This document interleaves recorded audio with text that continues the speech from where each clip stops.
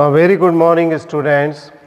Now in the next 5 or 6 very short videos, I am going to tell you about how ultimately you are going to learn the osteology. Okay. So these are just introductory or general classes before you actually go to the histology, not histology, before you actually go to your osteology classes or demonstration onto the bone classes. As you know that most of the gross anatomy we learn with the help of the dissection of cadavers or the dead body.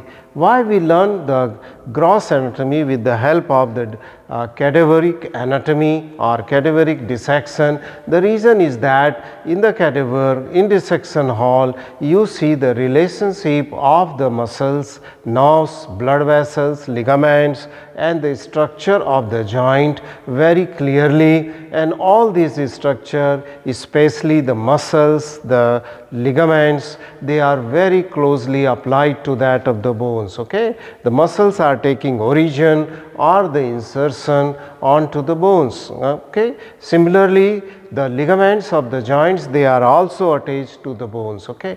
So it is very important to learn the osteology or the bone part of the particular region before you actually go for the dissection. Okay. For example, in your first allotment of the regional anatomy will be, most of the institution will allot you the dissection of the upper limb. So when you will go to the dissection for the upper limb in the dissection hall, before that you should know about the bones of that region, which are the muscles which are taking origin from a particular bone, and how this muscle is going and getting attached to the distal bone. Okay. What are the joint crossed by this muscle, what are the ligaments which are attached to this bones, what are the nerves and vessels which are in relation to a particular bone, that you should learn first, and then only you can learn the dissection. What I mean to say that you cannot learn the gross anatomy or cadaveric anatomy in dissection hall without learning the bone first. So it is very important to learn the bone first and then you learn the gross anatomy. Okay, gross. Now since I am using the term osteology, okay, your classes of the bones or the osteology classes, what you mean by the osteology? Osteology is the part of the gross anatomy, and this deals with the studies of the bones. Okay, we will learn about the bones in the osteology part. Now usually, as I said, that the osteology or the bones, they are learned in a smaller group, about 30 students. Okay, and these 30 students, they sit in a small class where the teacher is teaching you the bones by keeping the bones in the hand, and you should also hold the bone while you are learning a bone in the osteology class or the demonstration class onto the bones. Okay, onto the bones.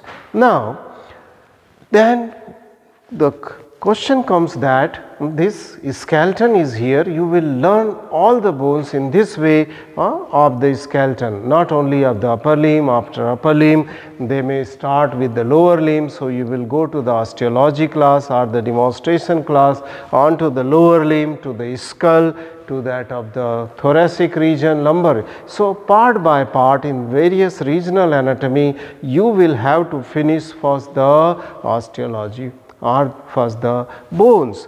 Now as you are seeing this skeleton, what is a skeleton? Skeleton is made up of the bones and the cartilages which are present mostly at the ends of the bone. Here it is an skeleton where the various bones of the body are just articulated. Articulated means the artificial joints are made here with the help of the wires, the nut and bolts and springs, so as to present you the skeleton with the various bones and joints here, okay, various one for the teaching purpose, for the teaching.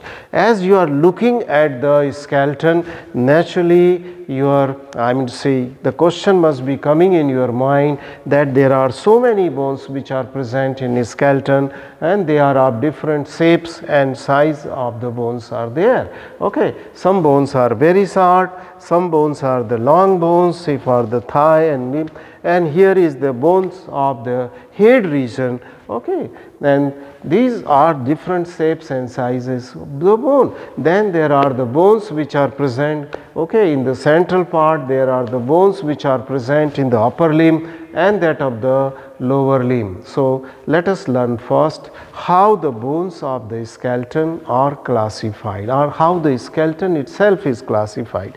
Now, the skeleton, human skeleton is classified as the axial and appendicular skeleton. Axial means those bones which are close to that of the median plane. By this time, okay, you must be knowing what is a median plane is that. So, all those bones which are very close to that of the median plane, they are classified as the part of the axial skeleton, and the bones which forms the limbs, say for example upper limb and lower limb, including the shoulder and the pelvic girdle bones, they are classified as the appendicular skeleton. Okay. Let us see the bones which are forming our axial skeleton, which is close to the midline. Now, this is the head, the skeleton of the head, which is made up of the 22 bones. Okay. As such, there are 206 bones in our body, which may be little more or less, one or two more or less, depending on accessory bones which may be present in our skeleton, that you will learn later. Okay. But there are 206 bones are present, and out of this about 80 bones they are present in axial skeleton, and then the rest of 126 bone they are present in the appendicular skeleton. Now, which are the bones in axial skeleton? I was telling you this, the region of the head is made up of 22 bones, where only one bone is mobile, and that is the lower jaw. Rest of the other bones, they are joint with each other and they are fixed. Okay. They have no movement. Okay. Then there are the about 26 vertebral column bones are there. These are the vertebrae, they are 26, 7 cervical, 12 thoracic, then 5 lumbar and sacral and coccygeal, that's max the 26 bones are there. Then in the axial skeleton there are small bones also, for example the ear ossicles, which is the stapes, incus and malleus, 3 in the right side and 3 onto the left side of the middle ear cavity, they are there. Okay. Then in the appendicular skeleton, which are about 126 bone, you will see that 60 bones they are in the upper limb and 60 bones they are in the lower limbs are there. This makes 120 bones, and then there are 4 bones, that means clavicle and scapula on one side and clavicle and scapula on the other side, that makes the 4 bone of the shoulder girdle, and there are 2 bones which are present into the pelvic girdle. So, there are so many bones which are present in both appendicular and that of the axial skeleton. Okay. Now, this skeleton which you are seeing here is showing some colors here, and why these colors are there.